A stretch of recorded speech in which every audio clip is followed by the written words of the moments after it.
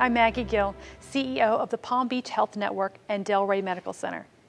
Our hospital is safe and ready to care for patients. If you need care, please don't hesitate. Today, Dr. Lloyd Zucker, Chief of Neurosurgery and Chair of the OR Governance Committee, is going to take you on a brief tour of our pre-admission process, so you'll know exactly what to expect if you need to have a procedure at Delray Medical Center.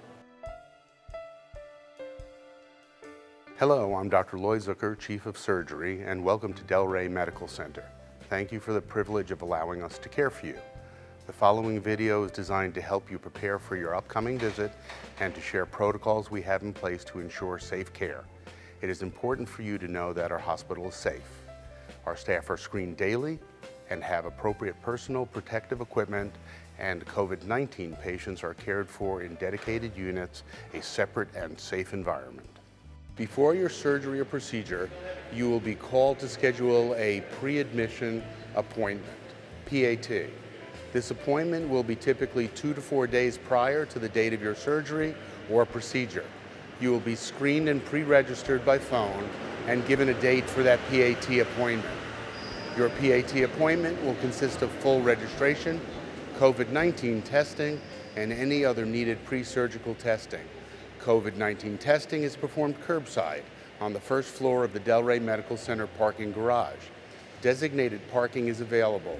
Look for pre-admission testing signs, and there will be staff to assist you along the way. After that COVID-19 testing curbside, you will be escorted inside through a dedicated entrance for the remainder of your PAT appointment. Please wear a face covering. If you do not have a face covering, you will be given a mask.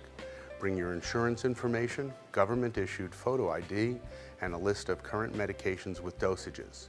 In the registration area, you will complete necessary forms and be escorted for other testing if that has been ordered, such as EKG, chest X-ray, or labs.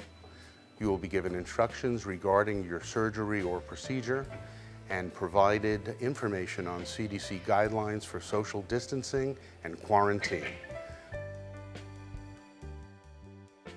Please plan ahead to arrive at the hospital on time for your scheduled procedure.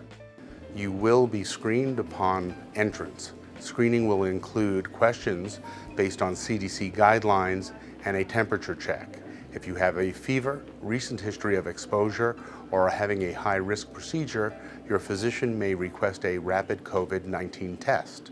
Your physician will be contacted on how to proceed.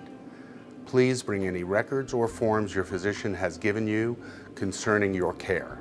Afterwards, a nurse will escort you to the clinical area and take your vitals and continue preparation for your procedure. We are limiting visitors to 1 individual per patient. Any accompanying visitors will follow same screening protocol and be required to wear mask or face covering.